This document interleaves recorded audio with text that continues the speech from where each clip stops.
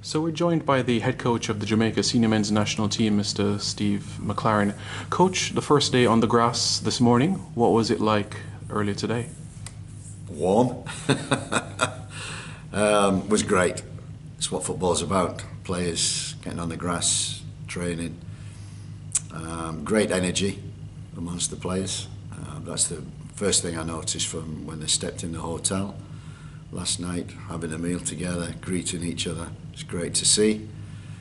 Great spirit amongst them. And we continued that with just a general morning. Just get out on the grass, loosen the legs off, get the jet lag out of the players. And we had a good session. Nice and intense, competitive, in the end fun.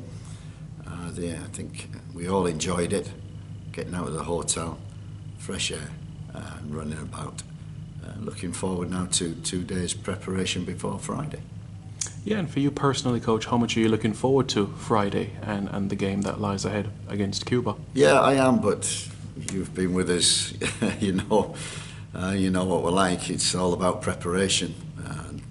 So the thoughts are preparing for the game. That will be completed probably Thursday evening, Friday morning. And then the excitement of the game, that's why we're in football, will be upon us. And looking forward to the National Stadium, looking forward to the fans, and looking forward to seeing this team perform.